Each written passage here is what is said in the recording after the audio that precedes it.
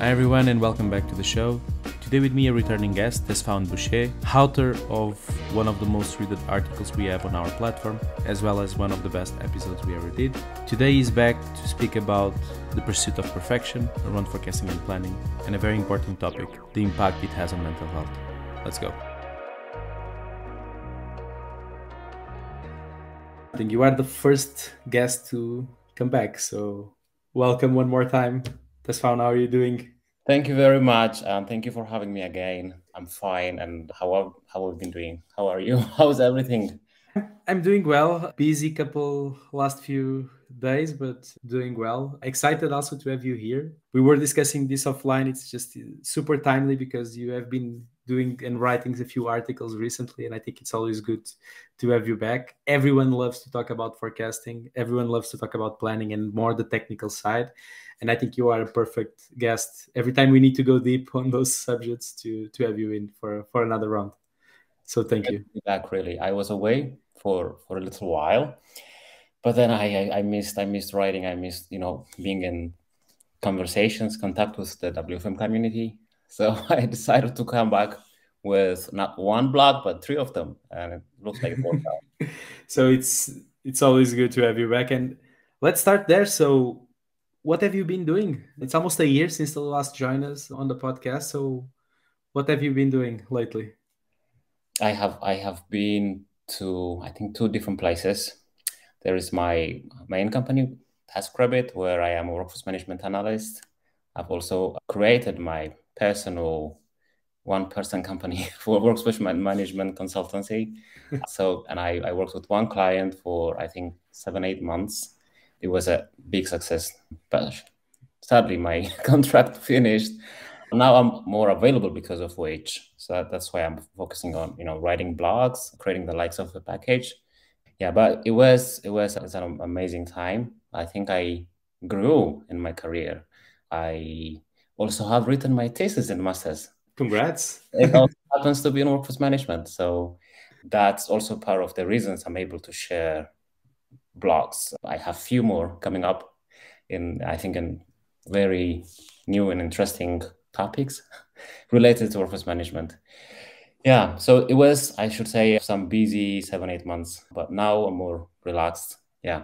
And I have to say that the WFM community benefits a lot from what you have been doing. I think you have been doing a wonderful job giving back, and like I said, I think it's always good to have you back. And let's start there. Like I wanted to actually surprise you with the number. So you have been, like you said, you have been away for some time. You just got back full power with 3 great articles that touch on forecasting and planning, different angles, but touch on, and even on scheduling, touch on very interesting topics, which we'll go there in a second. But I wanted to surprise you with the number. So I was doing some research on how much have you written, how much have you contributed, and I just realized that you are very close to a mark, which is 4,000 reads on your articles. Like you are very close to that mark, and I wanted to say congrats because like I was looking at the numbers, and it's like your articles are always like attracting loads of people. And for everyone listening, if you didn't read, please go. It's on our weWFM website under the blog page, and you have amazing articles, very deeply on forecasting, very technical. If that's your kind of stuff, you will find it there. So that's on like almost 4,000. It's I didn't know if you had the sense of that. Expecting this. Wow. I didn't check really. I didn't check how many views I got on the latest ones. I kind of know the previous ones were quite popular on your website, but that's really encouraging. I think I should write more. Yeah, it looks like I have a huge fan base. Yeah, you have a great. It's exactly what I was going to say. You have a huge fan base, so I think everyone is happy that you are back.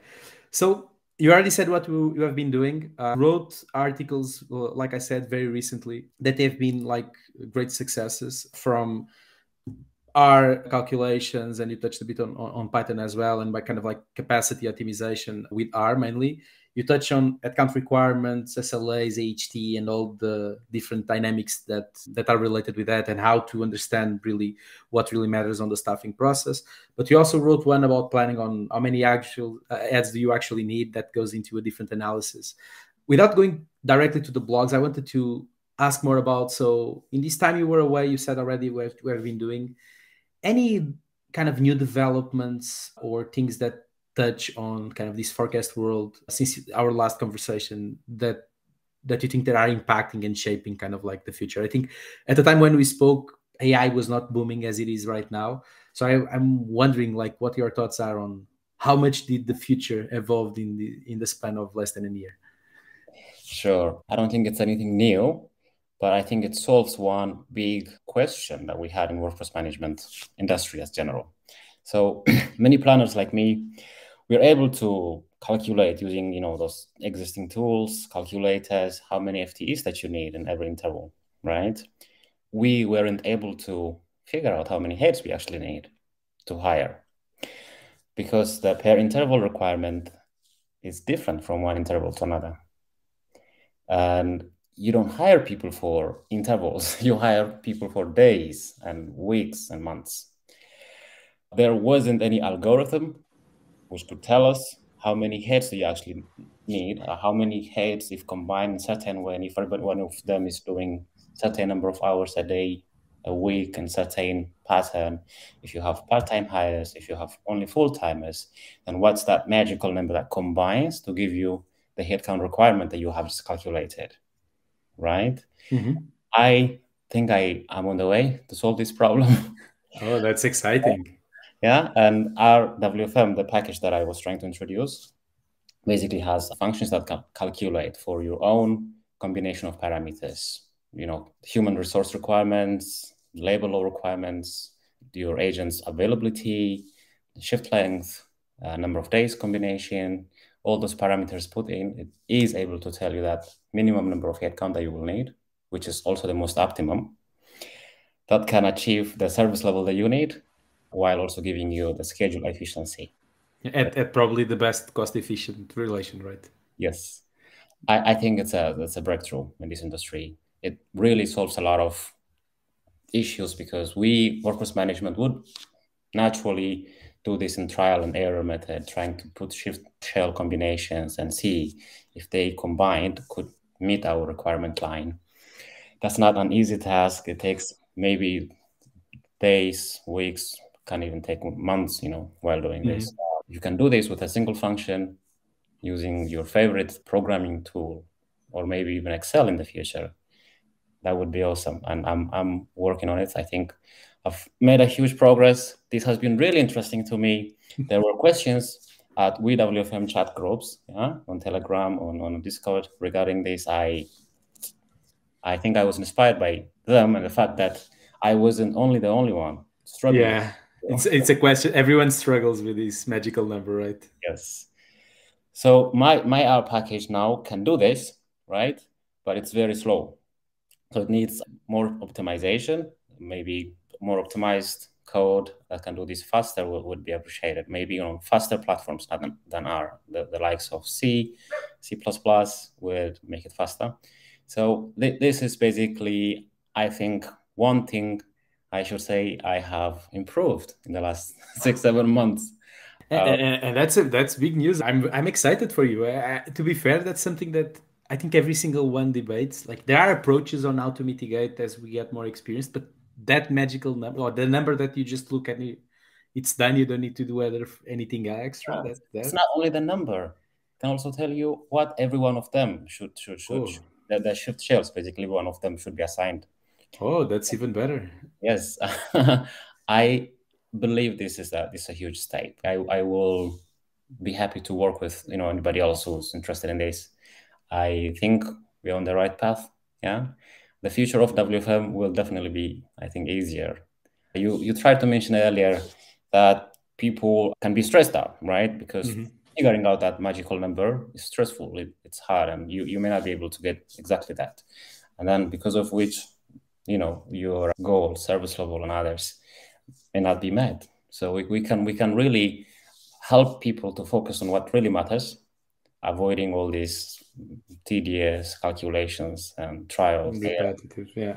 I think so. Let me ask you a kind of a provocative question. Do you think the reason why it doesn't exist, to be fair, or we don't, at least I'm not aware, is it because technology was not here, or was more about no one really cared? I think people knew that there was a need for this.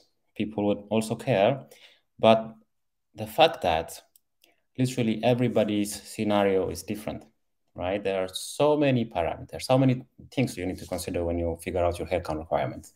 Your parent table FTE count, labor law, which also changed from one country to another, some customer center specific rules and regulations, agents availability, literally everybody has their own availability, right? So something that works for all these conditions, for all these constraints, it would be hard to come up with. That's probably why people didn't give too much focus to it. I know there are some advanced WFM tools which try to generate the schedule for you, right? But they do not really consider all those constraints because it's just hard. And the processing time and memory space required for this is also huge.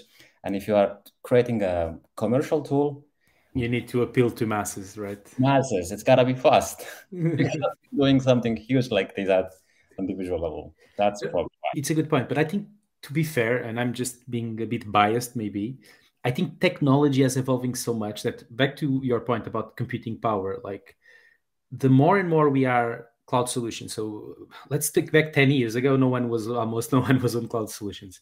Now that we have computing power in the clouds, we have, I think, more agile and lightweight softwares, because everyone is realizing that it's better to have machines computing power and not every single assumption manually inputted, because otherwise it's just overwhelming. I think if the bigger players, or even future bigger players, because technology is evolving so fast, start thinking about that from the beginning, I think it will be better for everyone. Like you just said, like having that ability to compute larger algorithms, larger data sets. Like for certain businesses, the weather can be a factor. For certain businesses, like, I don't know, certain TV shows can be, and marketing activities on TV can be a problem. So there are so many factors that really are contingent on the actual business. But if you allow ways to have machine learning those different variables, even if you need to configure and code, kind of like bake in what those are, I think there is a huge opportunity. Let's see. I think, to be fair and honest, my personal opinion is that WFM is still a very traditional industry. We have been doing things for years, more or less in the same way. We have been evolving. I'm not going to lie that I don't want everyone to take this wrong, but like, even the bigger providers on WFM have been evolving. They've been looking at things differently, it's good because it helps our industry. But the truth is, no one, or a very limited few, are going very disruptive. It's still back to the masses, like what suits. Even if it's manual work, it's always better because it's faster. Time to market is faster. The errors, even if there is, it's like percentually it's probably small on bigger projects. So I don't know. I'm just excited with what you said, but let's see how technology also enables, because I think we are at the point now that technology is probably enabling more than ever. That's true. That's true. It's exciting times, to be honest. So Yeah. The future is bright, but as of now, I think the WFM community struggles with this issue. Now, first of all, these workforce management tools that we get to help us with these LM calculations and such, I don't think they come with enough documentation, and there isn't enough training for workforce management professionals, right? So you would find literally almost everybody doing it wrong. So one of those common mistakes is to figure out the headcount requirement, or let's say FTEs. They would take weekly or monthly volume they have and try to define one single FTE number out of that. And that's a really, really average number, which usually ends up, leaving you with understaffed queues, because queues are by nature dynamic. So the volume changes across intervals of hours, changes from day to day. Sometimes there are also weekly patterns. So if you want to account for all of those, there's got to be a different approach. You need to, handle your calculations at lower intervals, and then try to figure out with this complicated algorithm how many headcount you actually need. So Yeah, this is just to show you that there are such many cases where people do it wrong, and we've got to come up with really ways of making it easier for people. Yeah, good point. Good point. Another question I had prepared for you. I mean, you kind of like fast track a lot of the questions I had prepared. One was around kind of like strategies, like with you spoke a bit on the work you have been doing and kind of like speak through, but like now with how things are today, and we have been on that fast-paced technology enabling moment, is there any strategies that you think, or that may not be necessarily technological strategies, could be more process strategies, that we as professionals could employ to kind of optimize our planning processes? Any ideas that come to mind? Strategies to optimize our planning process. One thing I think everybody has to do planning way in advance, because you may not have enough time to do all these long calculations and to consider all the things that you need to consider if you do it late. So that's I think one important strategy.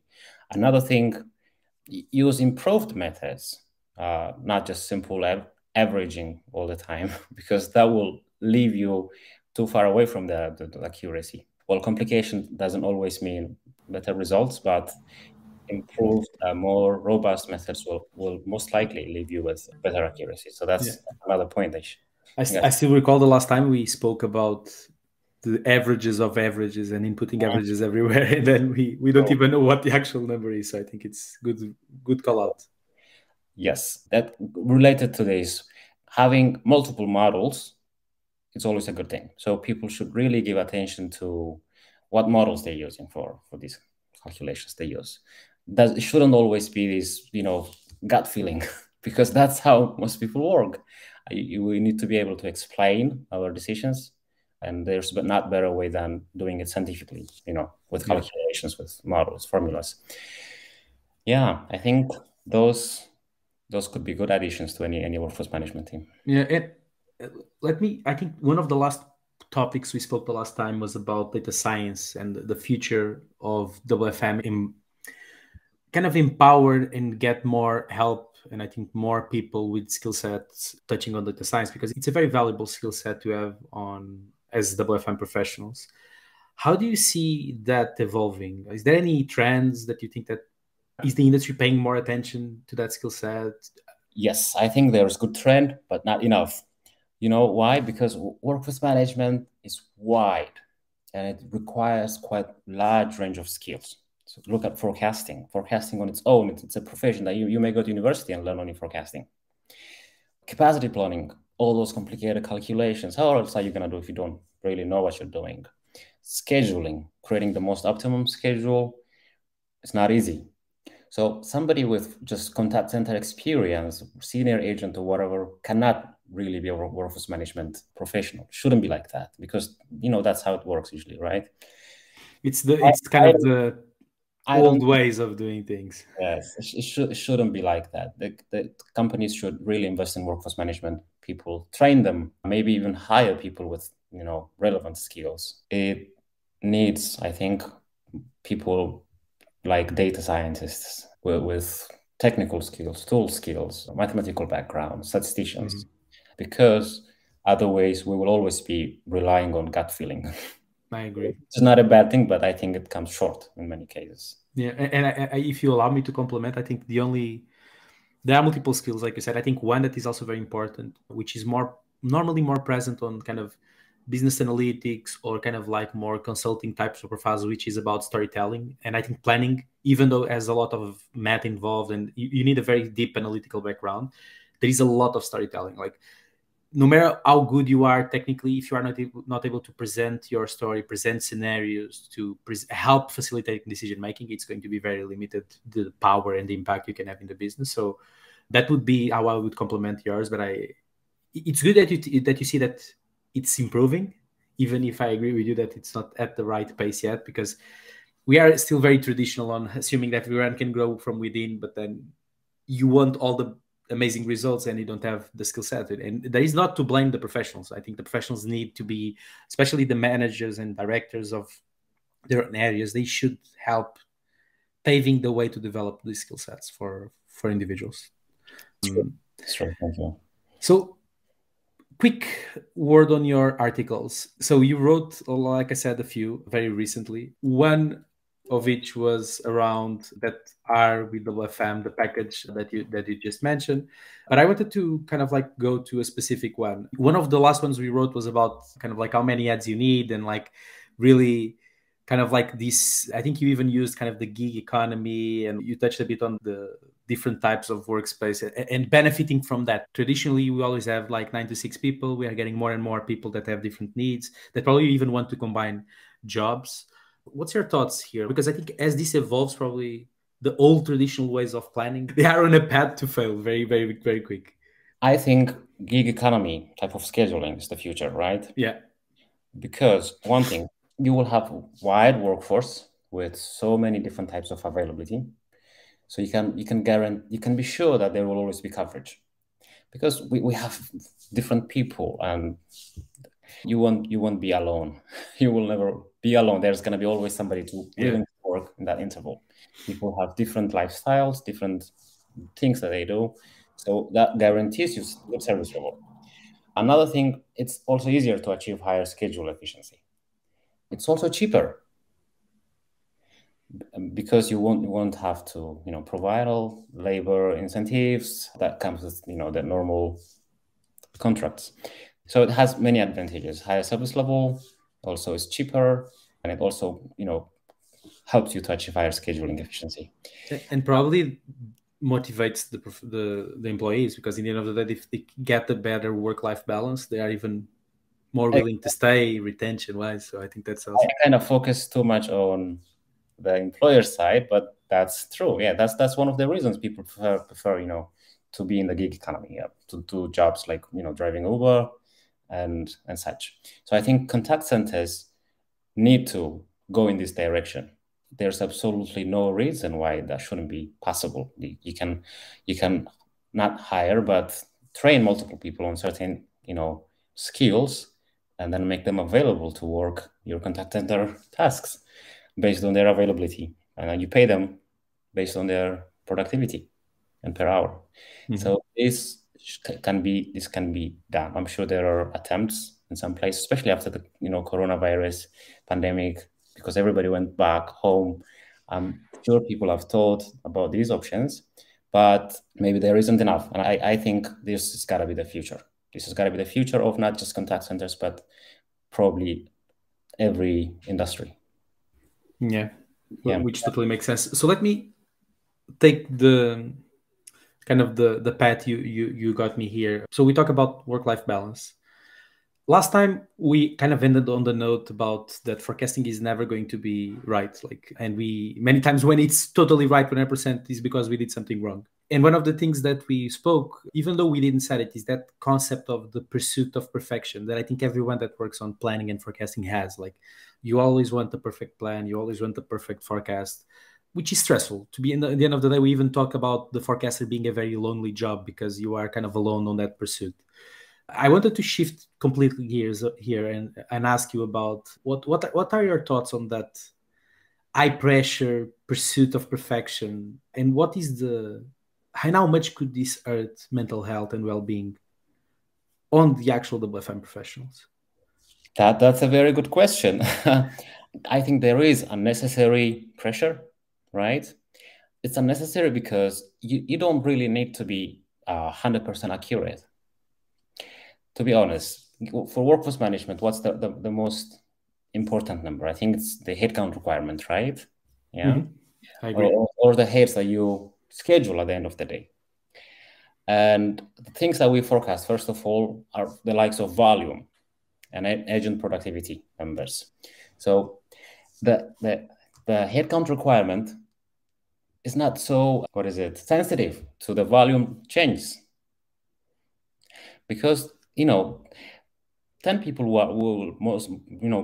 will be very comfortable doing what requires 11 people. Your service level won't be affected too much by that. Maybe they will be a little more occupied. We're talking about small queues. It's more significant when it comes to small queues, but larger queues, it gets less and less significant. So There is no need. There's no need for all the strays. You will be just fine if your accuracy is 90%. Sometimes even less than that should be fine. And I think the stress comes mostly because of the management and the way they see numbers. We workforce management people are not, I don't know, we're not holding some crystal ball. We're not able to tell the future. It's by best case, it's just a good assumption. It's a forecast. It's just trying to see the future, looking at the past. Mm-hmm. So and many times I think we spoke about this last time, is that there are even other variables that impact more the most important number, which is the FTE requirements. That could be like HT, shrinkage, etc. And we tend to focus too much on the volume, on that forecast accuracy number, because it's the one that it's like our flagship KPI. And I agree with you, management has probably a lot to do on how they read numbers and how they should read numbers to take stress away from their teams as well. True. Yeah, there shouldn't be stress. They shouldn't. I think there's got to be awareness creation regarding this, that numbers, they don't have to be perfect. They don't have to be 100% accurate. You can still have a well-planned, healthy coverage with less accurate, forecast.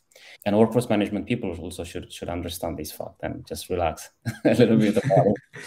Yeah, it's true, but the reality is that across the networks, that I see a lot of people stressing, as well as I would say some probably go as deep as burning out, and they had to change jobs, or because the pressure is too high, and could be because of this, could be because of other reasons. And I think you said a good kind of like strategy or practice, which is like how to create that awareness to maybe less perfect numbers are as good as those probably biased perfect numbers, because they don't exist. Like what's a perfect number on forecasting? It's like I don't even know how to answer that question. I don't know if you can. If your planning is off, you're more likely to be off, not because of the forecast that you made on volume or HT or anything, but because of missing one important parameter or whatever. Yeah. Or external environment. Yes, or not considering some external environment or some business decision that you should have considered. Mm-hmm. That's most likely why. As far as your approach and your method is correct, the little difference that you applied on your parameter inputs, it won't reflect too much, really, because at the end of the day, what matters is the headcount requirement, and those numbers are not very sensitive. I'm telling you. So you will be just fine with, I don't know, 85% accuracy in your volume forecast. Yeah. I think that's good, because if we think about on the pressure that is for the perfect number and that pursuit of perfection, that I think everyone I know that works on forecasting and planning has that somehow ingrained, because it's how traditionally we always were designed by concept to look at things.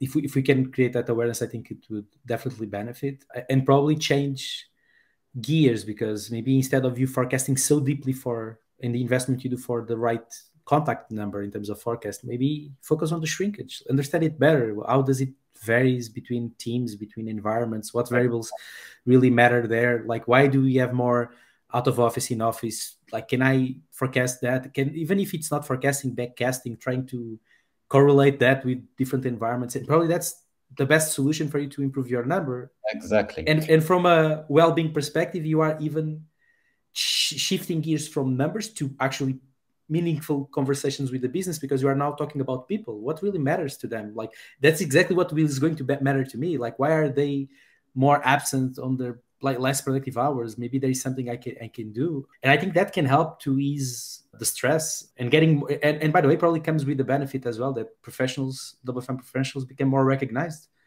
because they are now talking about different things. It's no longer just the productivity and the forecast numbers. I don't know what you think about it, because I think it's a super valid topic that nowadays, at least for me, is getting more and more present, because I'm seeing a lot of people burning out with that pursuit of perfection. I hope this podcast will help. But absolutely, there is no way. I think that workforce management planning can be fun. People just need to understand how they should plan, and then accept that accuracy is fine. Yeah, and then I liked what you mentioned about shrinkage and other smaller parameters like that, which are not given enough focus. They are more impactful than actually the volume itself. So if such things are properly considered, we should be able to keep our jobs. I would kind of like end this part of the conversation with a challenge for everyone listening, which is try to do a simple analysis on break down your planning for a month or whatever it is and isolate the main variables.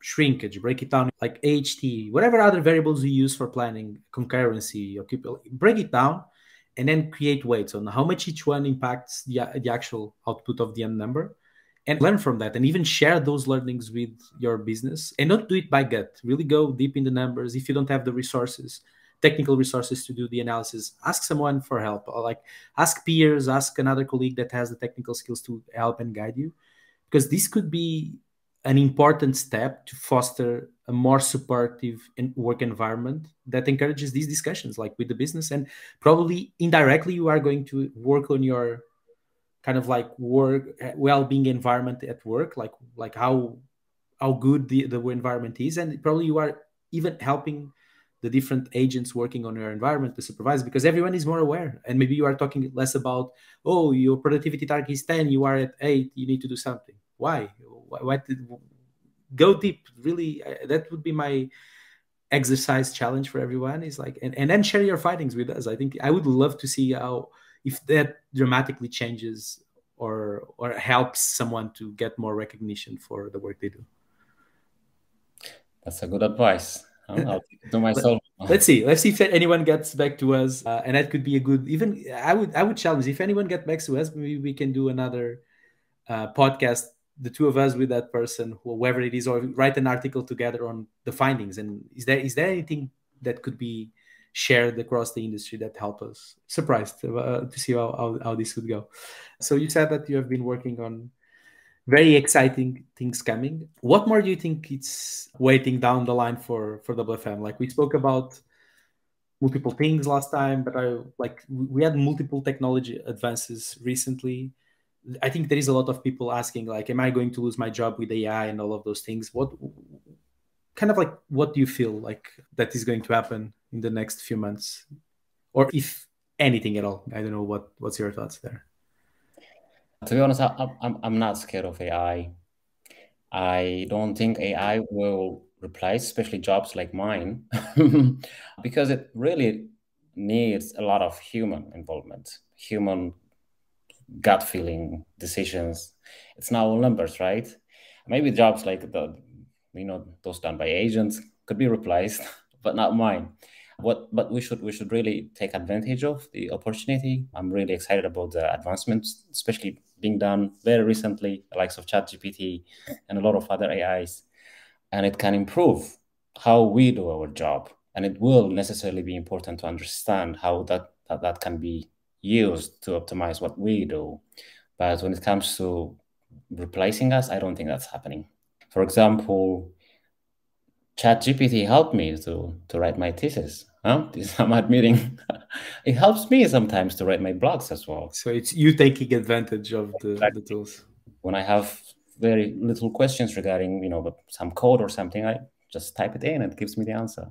It writes my emails mostly, especially for people like me who struggle with, I don't know, English or writing the proper article. Yeah. Take advantage of that, because ChatGPT is, I think, the most basic form of AI. It can be more advanced than that because it's just conversation. But look at it. Already at this stage, you can take a lot of advantage out of it and optimize how you do your job. So I think the future is bright. It's nothing to be scared of, but it's important to keep yourself, up to date with those things. I like to mention that. To be fair, I was recently on a panel about AI, and one of the topics we were discussing is what does the future look like in AI for the future? What does it mean? Especially in kind of the work environment. And one of the things I really believe deeply is that AI will enhance ourselves. So as humans, we need to enhance ourselves with AI, and AI is going to play a huge role in that because it's us figuring out how to use it. It's like every decade now and then there is a revolution. We had different industrial revolutions with technology, with the internet, and now it's another thing is like even with social media we did not stop to getting together as humans. Like we still get together, we still go to restaurants. I think AI is going to be probably going to do the same job, like helping you become better professional, and it's our individual job to figure out what I will do. For sure it will change certain things we do today, which I think is always good. I mean, it will replace certain tasks, but the non-value added work is going away. It does not necessarily mean that we are out of a job. True, that's true. I really like the way you use AI in our Discord group to ask questions. And how did you integrate Discord to? So I did some research. There were a few multiple ways. There are either plugins already existent, there was ones you can code in. But it's true, in our Discord community, we just have ChatGPT built in. So if you have a question and you don't know the answer, you can call him up and, hey, help me out here, let me know your thoughts. It's always good to have that kind of style of conversational with AI tools. Because like you said, I even use it for one of the questions that was done there about labor law, and I don't know the answer. We can leverage AI. And I think like things like ChatGPT or Bard that are more in vogue, it will replace somehow search, traditional search, because now you can ask the question in a way that is fed with meaning. When you go through Google and you just randomly try to go across different articles, you never know where you will land and if it's actually valuable. I stopped Googling. So you are a very pro ChatGPT, I can see. With literally everything. I probably makes me lazy, but it improves my work. I see. Tesfahun. So one last question for you. So last time when we were together, we were talking about like the big things that were coming for the industry. I wanted to end on kind of like going back to the beginning. So and give you the word to you. So like you said, working on very exciting things. I think you have a good fan base here as well. So I'm excited to see what you will get out soon. What can we expect from you moving forward?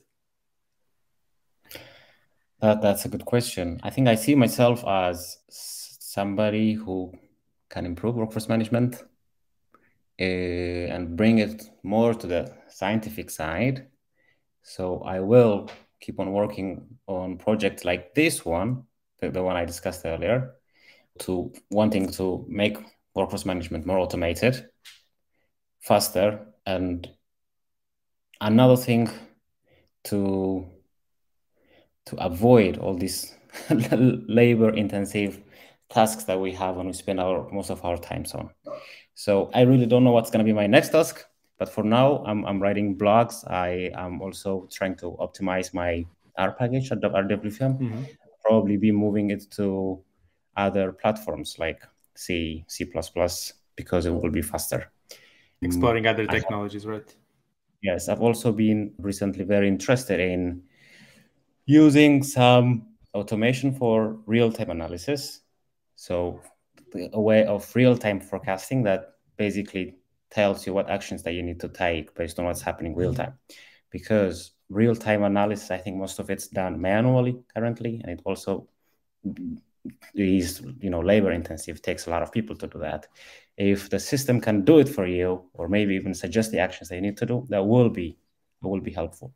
So I'm thinking about those. So we can speak offline on that, because this is something I've been working over the last almost 2 years, which this concept of real-time alarmistic. So I really think that the tool should give you the right alarmistic and you act upon things that matter, and not you trying to find things that even remotely are relevant for you to look at. I totally agree with you. It's very manual, and I think there is a huge opportunity there. So I would love to continue this conversation with you. We don't have time right now, but that's a good one for a follow-up. Any final words for our listeners? I really would like more and more people to be involved in our weWFM community, because there's a lot of professionals, experienced people. There's so much knowledge. It would be better to use those platforms that we have on Telegram, on Discord, and also the weWFM pages here and there. So let's meet, let's talk, let's bring it together. That's my message. Thank you so much. Tesfahun, so wonderful having you back on the show. I wish you all the best. Looking forward to see more work from you. and you are part of the family, so you are always welcome back, and speak to you soon. Thank you very much. It was an honor to come back. It was really fun talking with you, and I hope to be here more often to contribute to the community. I hope you won't be tired of me, but yeah, I'll be around. Thank you so much. Have a great one. Thank you. Thank you. Have a good one.